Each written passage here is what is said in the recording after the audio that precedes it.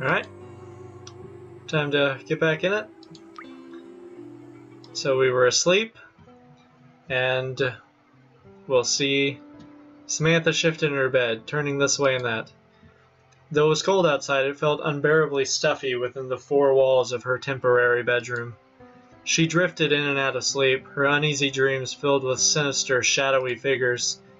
Where was Lillian? Samantha tried to search for her, but she could not find her, though she was sure Lillian was there somewhere, hiding just out of reach. It was Lillian's absence that tormented Samantha more than the strange creatures born from her overactive imagination, and it was that which made her cry out as though she had stumbled through the empty void. She didn't want to be alone anymore. She was tired of being alone. She just wanted to see Lillian, but she could not even within her dreams.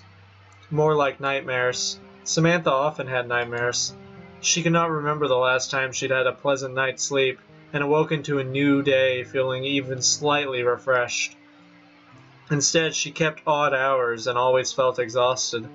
Her sleep was inevitably either a gulf of nothingness she could not remember, or an invitation for her brain to conjure up plots more sinister and convoluted than those of other Gothic novels. Lillian. Samantha awoke for perhaps the third time that night, Lillian's name dying on her lips. Her eyes fluttered open. The room was dark and it was hard to see. Samantha lifted her head, looking around her surroundings. It seemed like the others were asleep. Even Georgia was lying in bed, hands folded on her chest like a corpse in a coffin. It must have been late if even Georgia Byron had finally succumbed to sleep. What time was it? Samantha didn't have a watch. She would only lose or break it, and there wasn't a clock in the bedroom, so she did not know. Samantha sat up, supporting her body with her arms. Her whole body ached, and her head pounded. She looked to the window, but the curtains were drawn. Oh, look at her. She's adorable. Suppressing a yawn with one hand, ghostly white in the darkness, Samantha got uneasily to her feet. The floorboards creaked underneath her, as though reprimanding her for being awake at such an hour. Roberta, lying in the bed beside Samantha, mumbled something incoherent in her sleep, but she did not stir. Silently, or as silently as she could manage, Samantha walked towards the window. Her motions were unsure, footsteps shuffling, not just from exhaustion, but from trepidation too. Having only just awoken, everything felt unreal, and the world seemed to swim before her eyes. Samantha was not entirely convinced she was truly awake, even though she could feel the cool wooden floor against her toes, making them curl. This bedroom was strange and unfamiliar, with its sparse furnishings and empty cupboards, and it was not very welcoming. It made Samantha feel like a stranger, and in a sense she was. Samantha did not only feel like a stranger in this room, but in her own body. As she drew the curtains by the window, she marveled at her hands as they obeyed her commands, as though they belonged to somebody else. What was Samantha Taylor Coleridge, really? We're not going to admire this amazing view.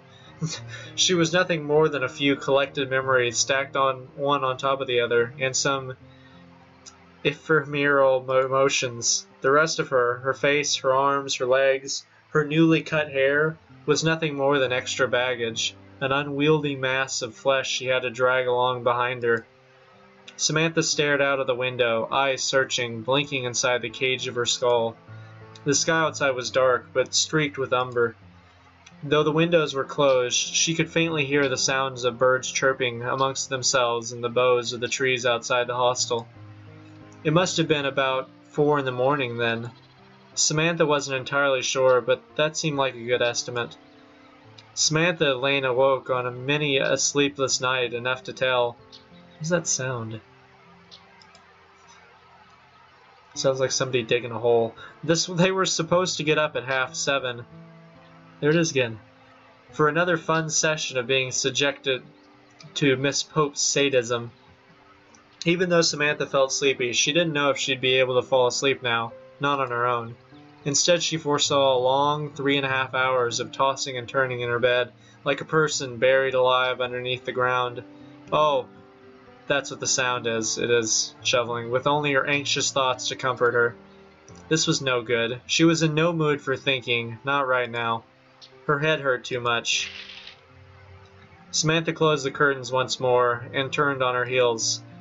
She looked at Roberta lying in bed, her hair gathered up around her face and secured in place with strips of paper.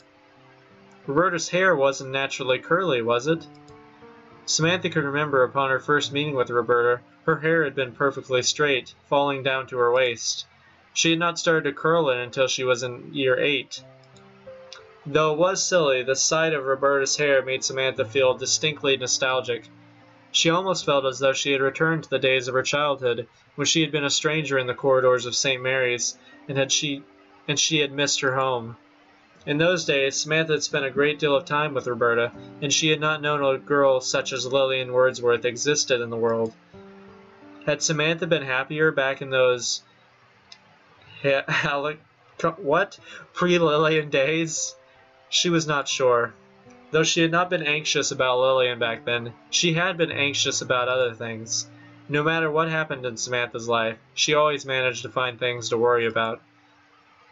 "I'm sorry, Bobby." Samantha apologized to Roberta underneath her breath, then approached the other girl.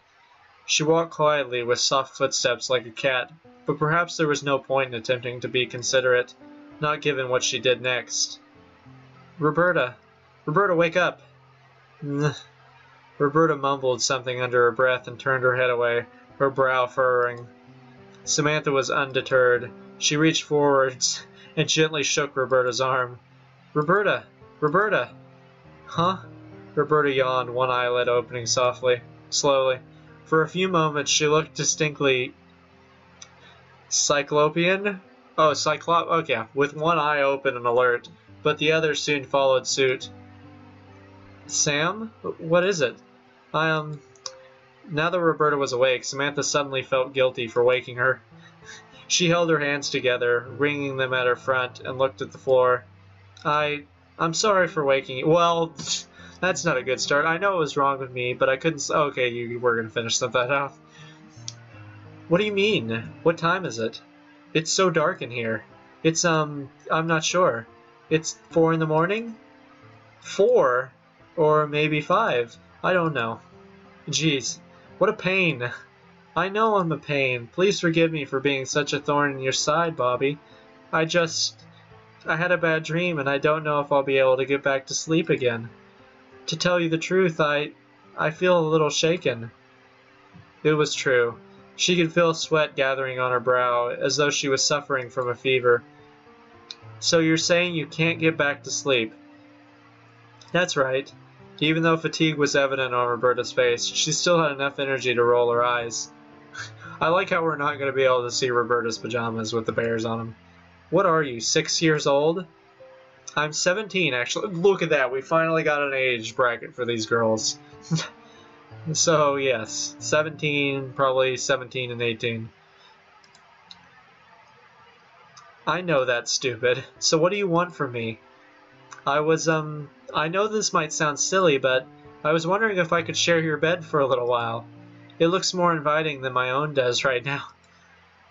These beds are tiny, Sam. I can hardly fit in it myself without adding you two. But she's so small. I know, but we used to sleep together a lot when we were little. Don't you remember?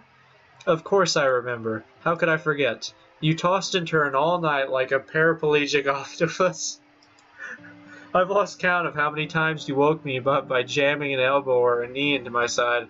I understand that feeling. I'm sorry about that. I've always been restless. I think I was even more so back then. When Samantha and Roberta had been young, new arrivals at St. Mary's, they were placed in the same dormitory, their rooms directly opposite one another. Samantha had been plagued with homesickness in her small, cramped bedroom, miles upon miles away from her large family, and had been unable to sleep. Instead, she had stayed awake and gnawed on her fingernails throughout the night until they bled and stained the inside of her mouth bright red, as though she had been snacking on cranberries.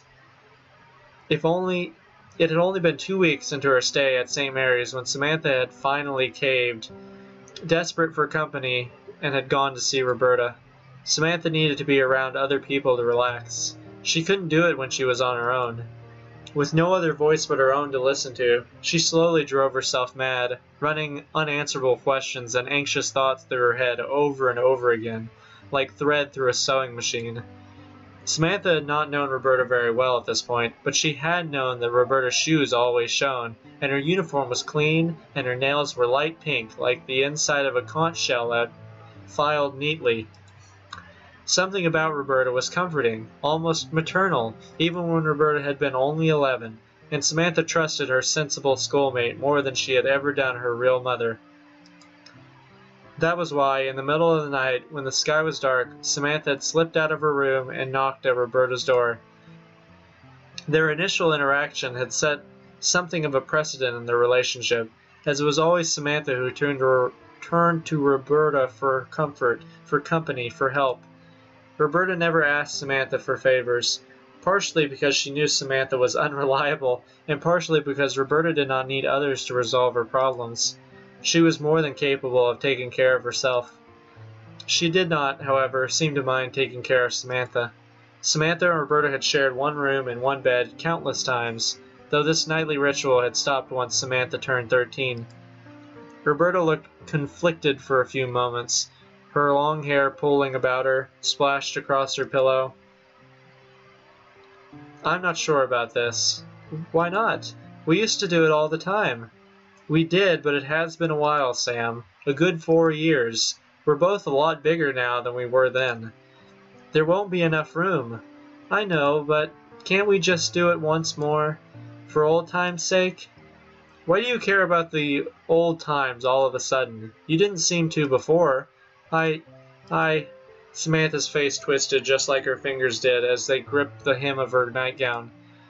Shameful though it was to admit, Roberta had a point. Samantha was only asking this favor of Roberta because Lillian had left. Maybe she really was being cruel to Roberta. Maybe she had been taking her for granted just as much as Samantha often felt Lillian did her. It was no small wonder Roberta had been so angry with her earlier. Even now, hours after their row, Samantha could still remember what Roberta had said. Samantha had not been a good friend, and she did not deserve Roberta's affections. She should not have woken her up to begin with.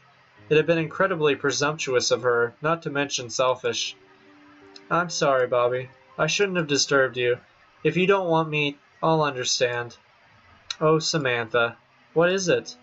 Samantha's back stiffened. She did not like it when people referred to her by her full first name. The 3 long syllables felt distant and lonely, furthering the real Samantha from the superficial outside image. Samantha far preferred the epithet Sam.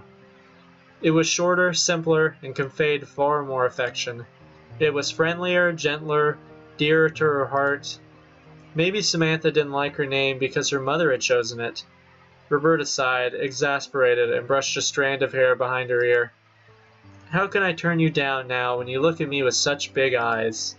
I would feel cruel. But you don't need to bow to my whims. I was behaving like a spoiled child." "Perhaps you were, but I'm used to it. You always do, and we have known one another since we were children, after all." "But aren't you sleepy?" "I am sleepy, but, given somebody just woke me up, I doubt I will be able to fall asleep again." "I'm sorry. Don't apologize. You're just fishing for reassurance now." "Perhaps." Samantha giggled softly, one hand held against her breast. Was she truly that transparent? Roberta rolled her eyes. "Now stop standing there. Get in. I'm getting cold." And with that, Roberta shuffled back in her bed and drew back her duvet, leaving a free space for Samantha. "Well, if you don't mind having me." "It will be something of a tight squeeze, but I can manage." She had managed numerous times before, even though Roberta did find Samantha something of a tiresome bedfellow. She had been woken one too many times in the past by a gasped cry or an errant elbow, thanks to Samantha's fitful sleep, frequently troubled by nightmares.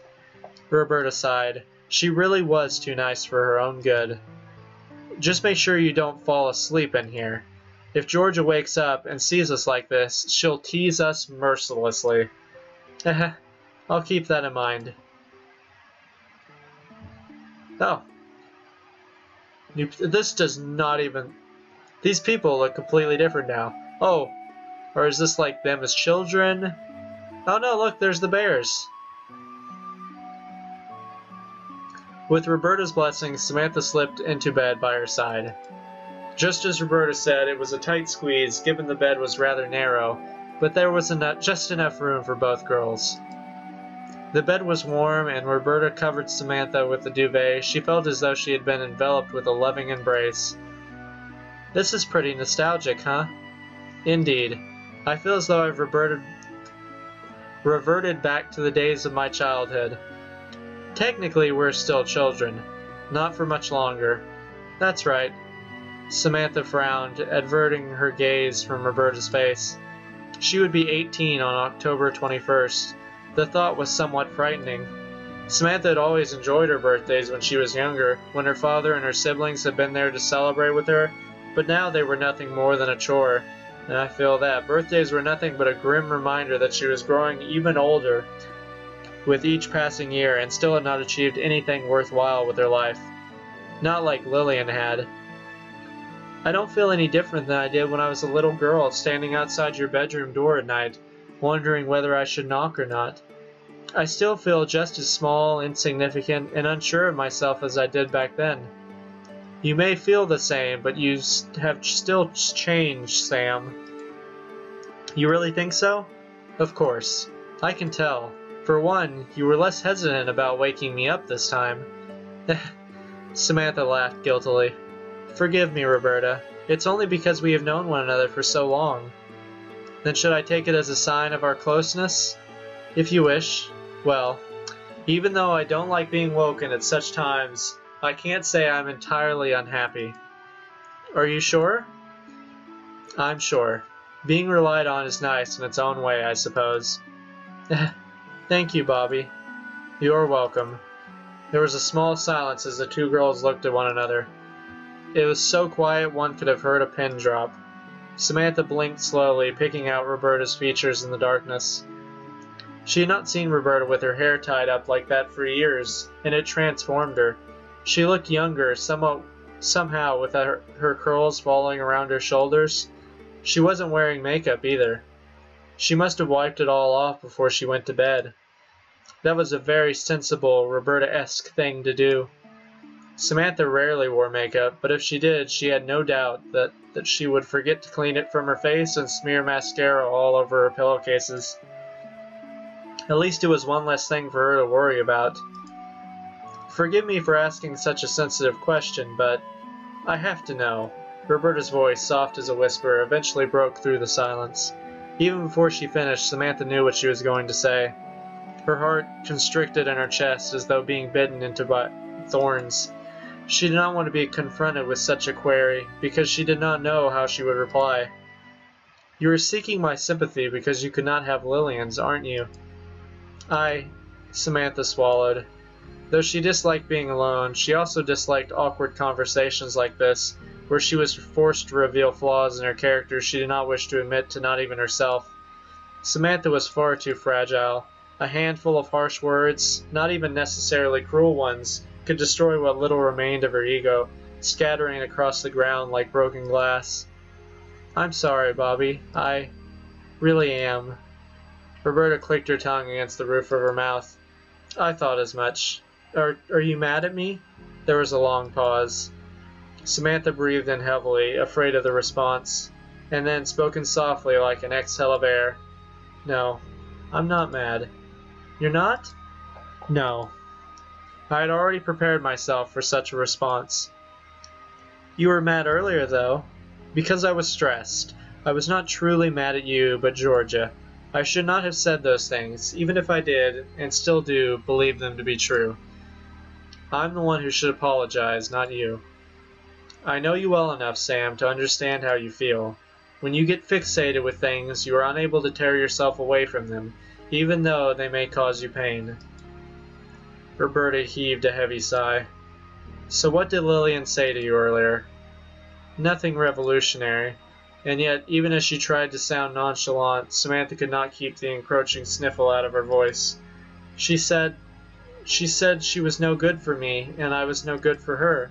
She said I was too clingy, and our relationship was unhealthy. She said I should go and see a therapist. This all sounds perfectly reasonable. Of course it was reasonable. Lillian is always reasonable, but that's the problem. She's so reasonable, she's incapable of seeing how her words affect me. Or maybe she doesn't care. Maybe this whole time I was just deluding myself. Lillian is never going to like me. She was right. We really are too different. But You still like her? That's right. In fact, it's even more than that. Much, much more. Samantha winced as though her heart were breaking, and perhaps it really was. A sharp pain shot through her body, coursing through her veins. I love her, Bobby. I love her so much. I think about her all the time, in almost every single waking moment, and even my sleeping ones, too. She has become such a large part of my life. I do not think I could be myself anymore if I did not love her. Even now, even though she hurt me so much, even so, I can't stop myself. I still love her. Shh. It will be all right. You'll forget about her in time. That's what I told myself too, but 3 months later I still haven't. I can't. It's not possible. I care for her too much. Don't be silly. There is nothing that you can't do. You just need to believe in yourself. But that's the trouble. I can't believe in myself. I have no faith in myself at all. I can only hope when I'm with Lillian. She gave me a purpose, Bobby. A reason for living. After I met her, I forgot my worries, like waking from a bad dream. I forgot about my home, family, my father, and could only see her instead. But you were only friends. You may have been best friends, yes, but it is nothing more than that. I know that. Not to her, at least. But to me. What do you mean? I mean, though you are my friend, Roberta, and I love you, the love I have for Lillian is different. It's always been different. But what about Simon? Don't you have feelings for him? Who's Simon? The mere mention of Simon Fricker made Samantha's blood run cold. At least it helped calm the rapid beating of her heart and curb the tears gathering in her eyes. She had wanted to forget Simon Fricker, the brother of Roberta's beau, Edmund. Simply recalling his face was enough to make her shudder as though she had stepped barefoot on a slug or a snail. Samantha did feel somewhat guilty at her initial reaction of disgust, given Simon had not been an unpleasant person, not by any stretch of the imagination, but she could not help it. Simon doesn't really have anything to do with this. What do you mean? He is your boyfriend, isn't he? I haven't spoken to him in 3 months, Bobby. You hardly spoke to Lillian these last 3 months, yet you are still devoted to her. Yet, I can't explain it. I don't have any feelings for Simon. Then why did you agree to go out with him? To see if I did. I thought maybe I might. There was always a chance, and you are sensible, Roberta. I trusted your judgment, but it did not work out? Not entirely, no. I'm not upset about that anyway. Only a little bit. I don't really think about it anymore. You think only about Lillian? Yes. It's always been her. Only her. But why? Why do you say you love her when she is so cold to you?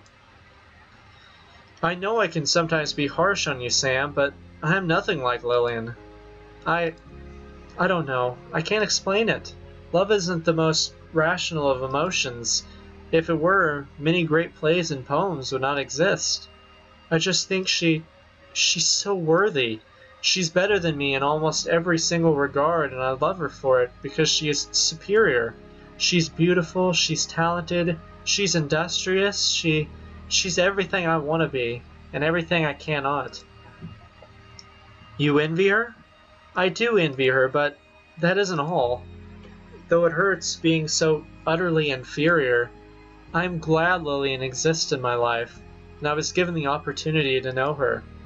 In all honesty, I I feel like I don't deserve her time. Maybe that's why I cannot hate her for being so cruel to me, because it seems only natural. You're so silly. Friendship shouldn't be a case of deserving one another. You should be equals. I know that, but I can never think of myself as equal to her. Not now. I love her. Too much for that. I really am hopeless. So, your feelings for her aren't just a friendship. I don't think so, but you're not sure. Not entirely. I mean, I don't really understand myself very well in this. It doesn't make it any easier, but I think I really do love her. Otherwise, why else would I feel so terrible? Samantha peeked up at Roberta anxiously, her long lashes fluttering. She had never before confided the true nature of her feelings towards Lillian to Roberta, and was somewhat anxious about her response. Roberta always seemed so serious and straight-laced. Samantha was afraid she may judge her. She certainly seemed to judge Georgia, and always wrinkled her nose whenever Georgia gloated about her encounters with pretty girls in clubs. Roberta looked confused for a few moments. She was frowning, just as Samantha had feared. "Bobby?" But when Samantha uttered Roberta's name, the concern eventually faded from the other girl's face. She did not back away, not that she could have done, given there was no room, nor did she ask Samantha to return to her own bed. Instead, she continued to hold Samantha, her chin resting atop of her head. I suppose it is a little surprising, but it makes sense. That might explain why you have always idolized Lillian so much, even though she can be so cruel. So you don't mind? I don't mind. It isn't really any of my business. Simon might, though. I don't want to think about Simon. But he thinks about you. He really likes you. I wish he didn't. I wish he hated me. That would make everything a lot easier. Not that Samantha particularly cared about Simon's feelings. He was nothing to her, occupying a space in her brain no bigger than a pumpkin seed. I do not know why he likes you so much either, given you were so difficult. It must be because you were his first girlfriend. Oh, yeah, that can do it. Please don't say that. I wasn't his girlfriend. But you did sleep together. It was just an experiment. I didn't enjoy it. And you say Lillian can be cruel. You know, if we lived in an earlier century, you would be married to Simon right now, with a child on the way. Back then, wayward girls like yourselves who slept with men before marriage had to face the consequences. Well, it's a good thing we don't live in an earlier century, because that would be utterly miserable. Just thinking about it was depressing. Who are you to judge me anyway, Roberta? You've slept with Edmund and you were not married. No, but I have been dating him for more than a year. I genuinely love him, quite unlike you and Simon. But you're still the one who introduced me to him. You should take some responsibility. I did it to cheer you up. I thought you might come to like him, given time. Simon is a sweetheart, and you need somebody to be nice to you. He is a sweetheart, but I can't love somebody simply because they are sweet. There was no attraction, no connection, no anything. He was not even familiar with Kant, Roberta. Your criteria for potential partners really is odd, Sam. Only you would rank a general knowledge of German philosophers as being more important than kindness. Please don't tease me, Bobby. Anyway, I don't like him, and that's the end of it.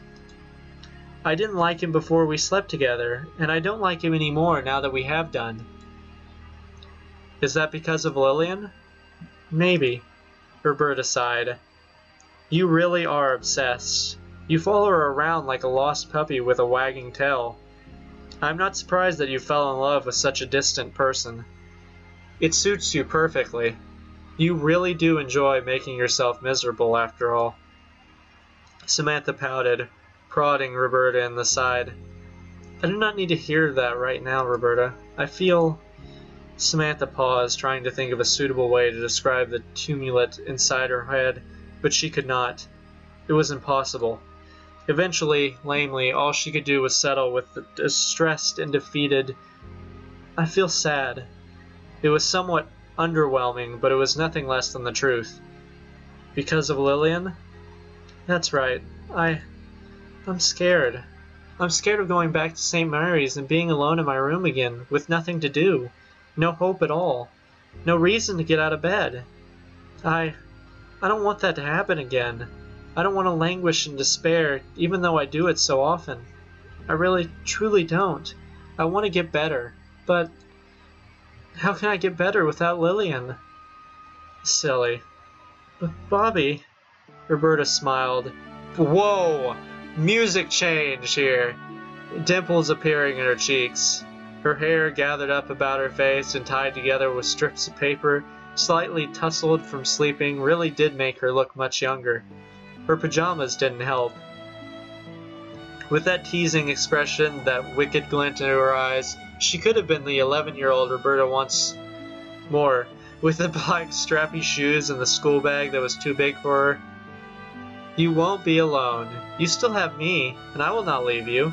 We have been friends since we were children, and that will not change, even though in less than a year we will become adults. I'll stay with you. You need somebody to watch out for you. Heaven knows what foolish things you'll get up to on your own.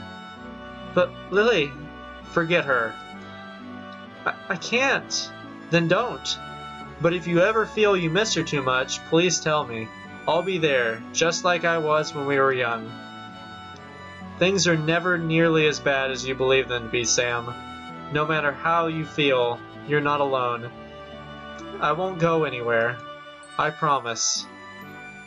Boom, Roberta in here to save the day. Oh, that's it! That's it! Wow. Did not expect it to end right there. Wow,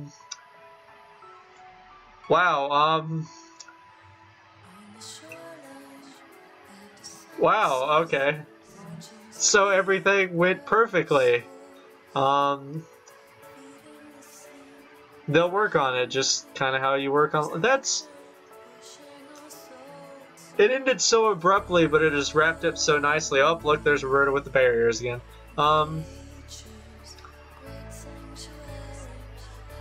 Man, I wanted to play it more, but... Yeah, that wraps up the story. Everything's good. Damn. Roberta's the super friend. And they'll work out the problems and keep on living. Well, that's a great ending. I'm glad I got that one.